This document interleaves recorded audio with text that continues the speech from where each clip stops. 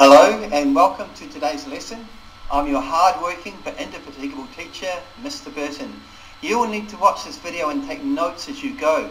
You may need to watch certain parts of the video a few times to ensure complete understanding. This is your homework and I will check your notes tomorrow before we get started. I hope you learned something.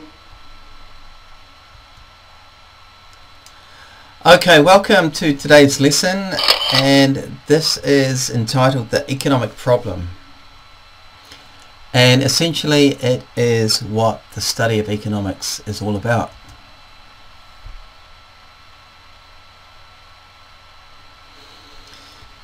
We have some fundamental economic questions: what, how, for whom. The what question is about allocation. The how question about production. The for whom question is about distribution. So what will we produce? So we've got scarce resources in the economy, and what are we going to allocate these resources to producing? And once we've decided how to allocate our resources within the economy, how are we going to use our production? Are we going to use lots of humans and generate lots of employment? Or are we going to use lots of capital equipment and machines to generate lots of profit? And then we have the other fundamental economic question: for whom? Who gets the goods and services that are produced within an economy? So, all economies must choose the combinations and quantities of the particular goods and services that they produce. Are they going to spend lots of money producing guns for defence, tanks, armaments, Air Force planes? Are we going to produce lots of consumer goods, iPads, TVs, cars? How are we going to produce these goods? All economies must choose how to use resources that they have to produce the goods and services. Now, different combinations of the factors of production can be used to produce goods and services. Like, we can use lots of human labour with fewer machines, or relatively more machines with less labour. And by using different skill levels of labour, and by using different technologies in the production process. Who gets these goods and services? All economies are going to have to choose how goods and services are to be distributed among their population. Now, some people will argue that everyone getting an equal amount of goods and services would be fair, while others would argue that some people should get more than others. Perhaps those that work harder, perhaps those that take risks. Entrepreneurs, for example. Further arguments can be made that some goods and services such as healthcare and education should be distributed more equally among the population than other goods and services such as handguns and assault rifles. Good to have education and a healthy population. Not so good to have everybody carrying handguns and assault rifles.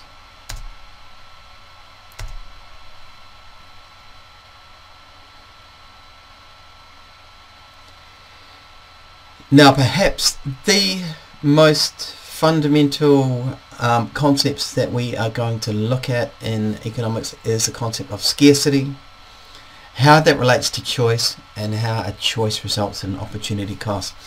Firstly, scarcity.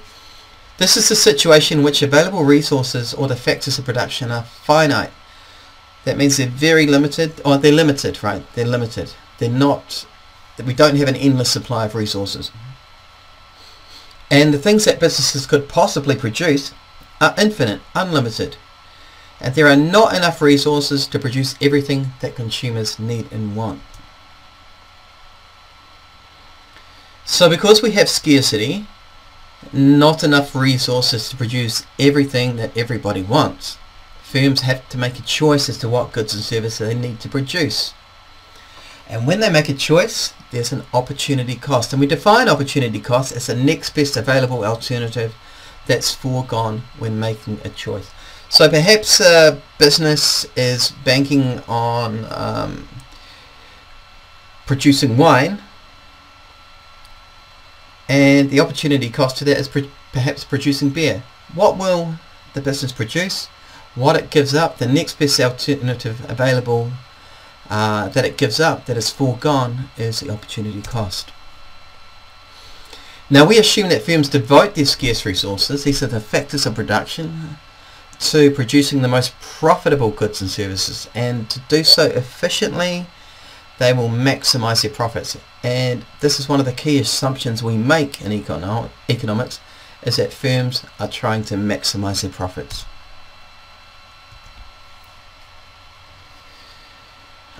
The other side of scarcity, we have consumers, and they've also got to make a choice as to what goods and services to buy and consume.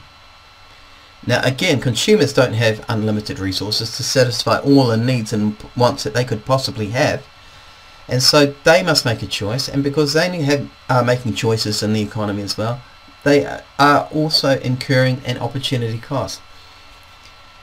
If a consumer buys a bottle of wine, she may not be able to buy a bottle of beer. And the assumption that we make here is that consumers devote their scarce resources, the money they have, the time available to them, to purchasing the goods and services which bring them the greatest welfare, and the greatest welfare per dollar spent. A luxury car like a BMW might bring a huge amount of joy and happiness and utility to somebody's life, but again it's incredibly expensive. So we look at that, the cost of the good per dollar, we average it out.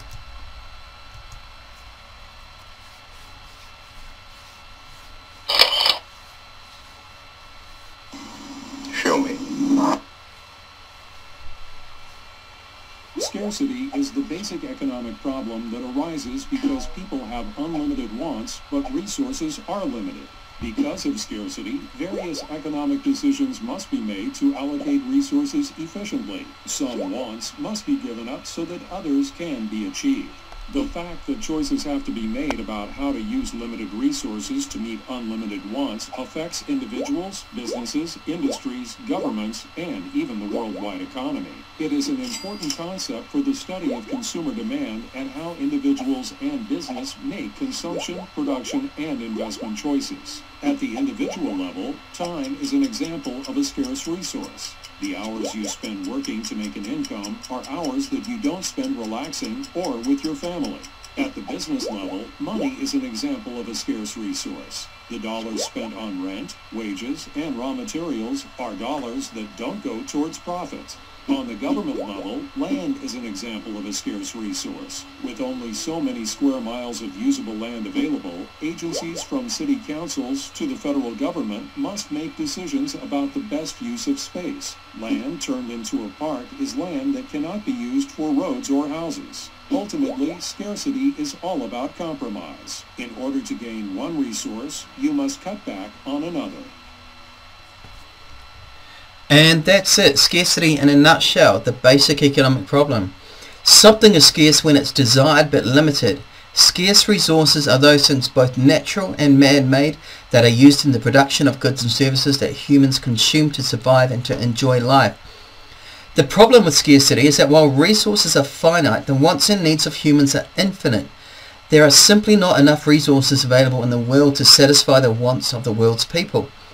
In our pursuit of our material desires, we use up more and more of the world's resources, so scarcity becomes intensified.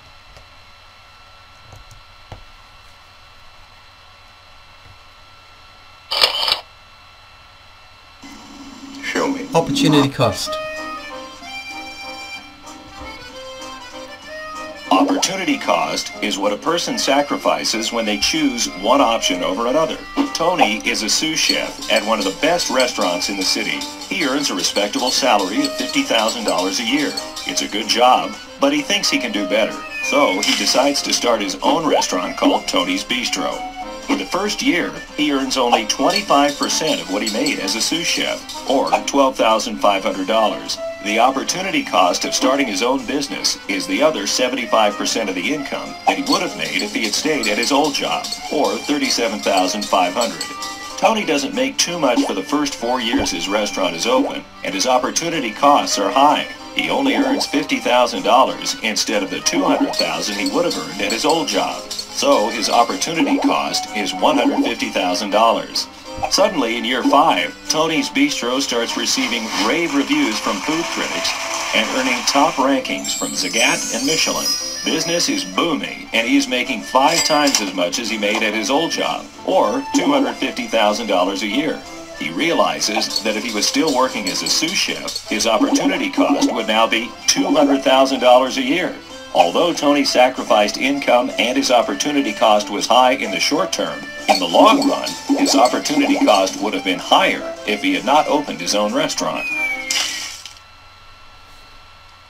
Okay, opportunity cost, very, very, very central concept to the study of microeconomics. Now, we do face trade-offs every day of our lives. On a Friday night, you may face several trade-offs. You may want to go, you can go to a movie with friends, have dinner at home with your parents, play video games with your brother, or study for next week's exams. Trade-offs are the various opportunities you could choose to pursue in any given situation. The opportunity cost of a decision is the next best alternative to that choice you make. If you decide to play the video games on Friday night, but the next best alternative was to study, then the opportunity cost of playing video games is a benefit you would have gained from studying instead. Always choose study over video games.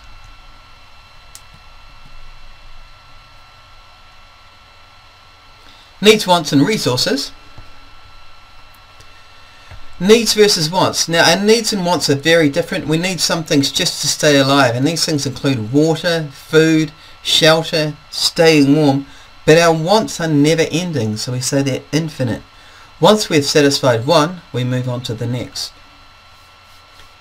Resources. Now, in contrast to our wants, the resources used to produce these goods and services are in very limited supply. They are finite. Collectively, we call the resources factors of production, and these resources can be divided into 4 groups: land, labour, capital and enterprise. So the 4 factors of production are resources. Land is a natural resource available for production. Now, some nations are going to have a large amount of a particular natural resource, and so they're able to specialise in the extraction and production of it. For example, North Sea oil and gas in Britain and Norway. Labour, we define that as being the human input into the production process. Now, not all labour is of the same quality. Different people have different skills and qualifications, which we call human capital.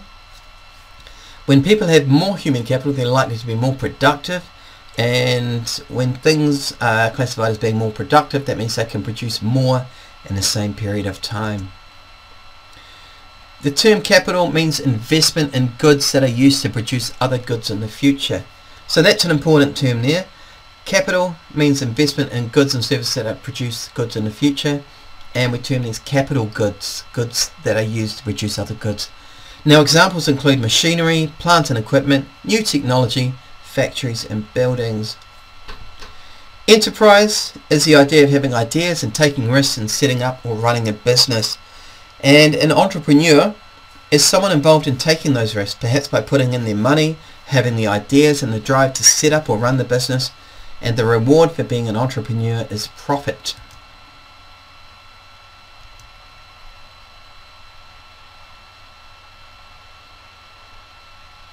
Factors of production.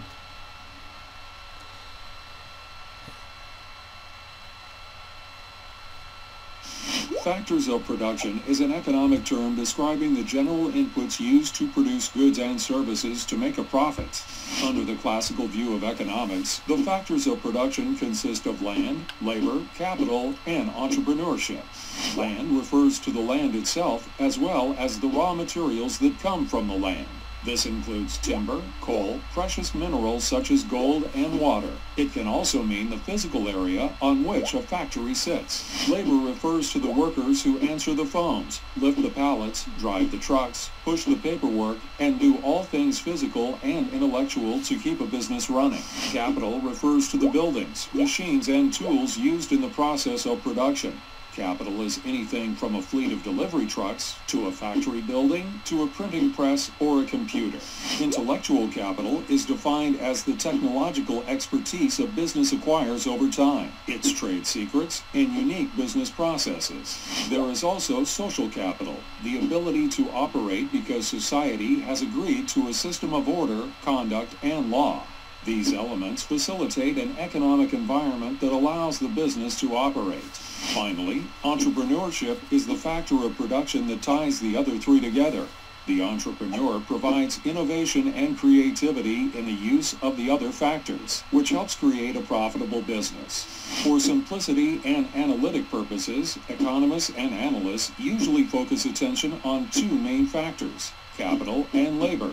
The relationship of both these factors and a company's output is referred to as the production function.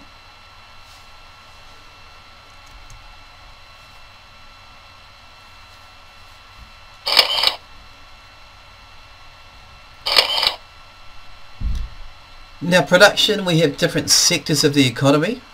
The production of nearly all goods and services uses up scarce resources. And we have three different sectors of the economy, and these are shown below. So we have the primary, secondary and tertiary. The primary sector of the economy, these are where the extraction of raw materials take place. And examples of these are mining, farming, fishing, forestry, oil extraction. The secondary sector, these are where raw materials are manufactured into goods. Manufactured into goods, the secondary sector is quite often referred to as a manufacturing sector.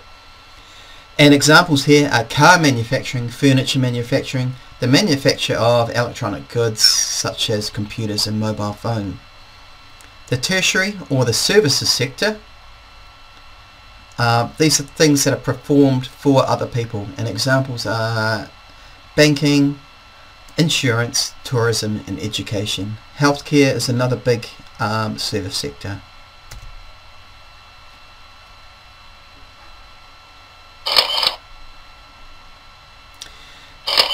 Differentiating between goods and services. When you grow up, there are a lot of different jobs you can do. People can pay you to fly planes, build buildings, bake cakes, or be a doctor. You can also sell things to people, such as cars, clothes, books, or even pets. The first group of things are services. The second group of things are goods. So, what is the difference between goods and services?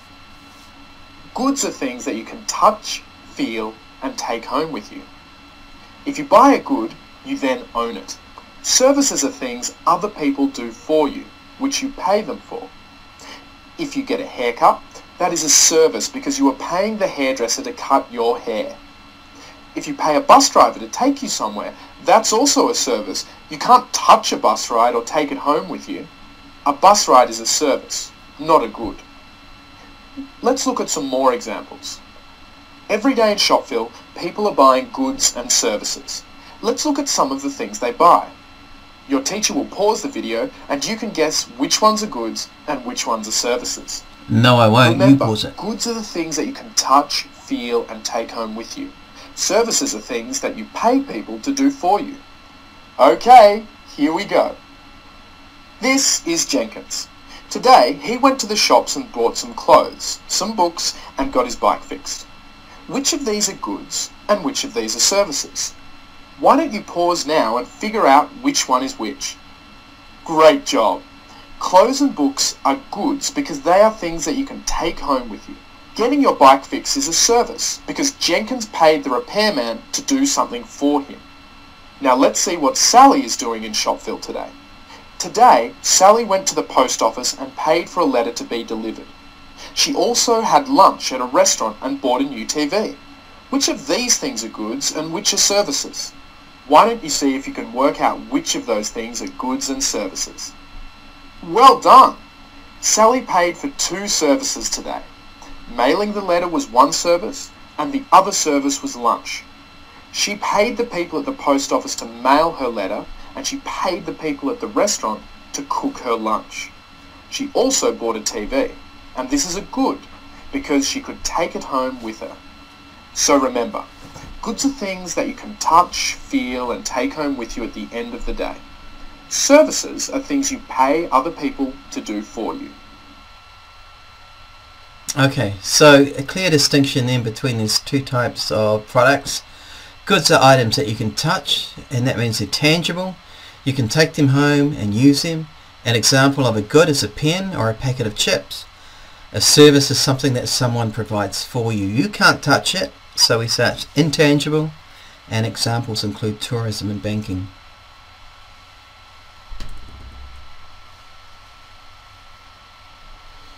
The economic problem, we can divvy this up into 4 parts.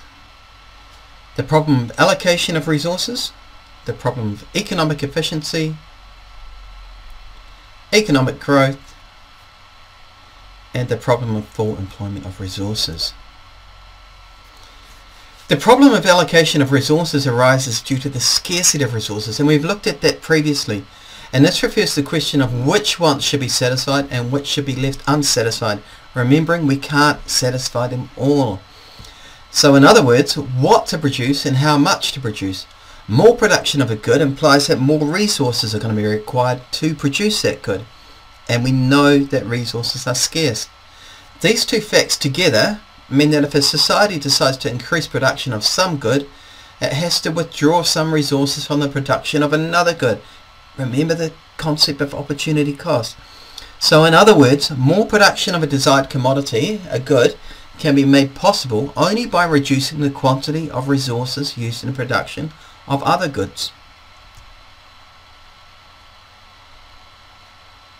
Resources are scarce, and we know this, and it's important to use them as efficiently as possible.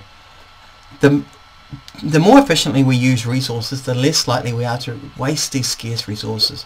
So this is essential to know if the production and distribution of a national product made by an economy is maximally efficient.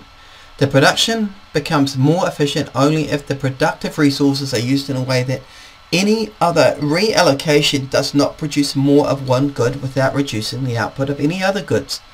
So what we're saying here, efficient distribution means that any redistribution of goods cannot make anyone better off without making someone else worse off. The inefficiencies of production and distribution exist in all types of economies. The welfare of the people can be increased if these inefficiencies are ruled out. The problem of full employment of resources. Scarce resources, the question of whether all available resources are being fully employed is an important one. An economy should achieve maximum satisfaction by using the scarce resources in the best possible manner. Resources should not be wasted or used inefficiently. However, in capitalist economies, market economies, the available resources are not fully employed. In times of recession, there are many people willing and wanting to work who go without employment. Unemployment, a waste of a scarce resource, labour. It supposes that the scarce resources are not fully being used in a capitalist or market economy.